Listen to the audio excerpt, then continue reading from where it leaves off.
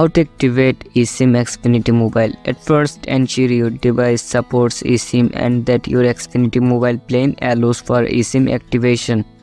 Then reach out to Xfinity Mobile customer support either through their website, app or by calling them.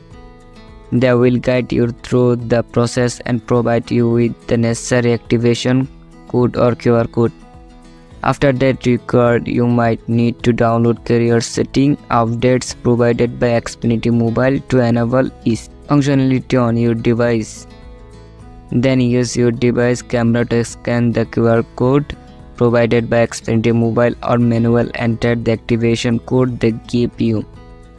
After that, your device will guide you through the remaining setup process, which may involve confirming your identity, agreeing to terms and conditions, and registering.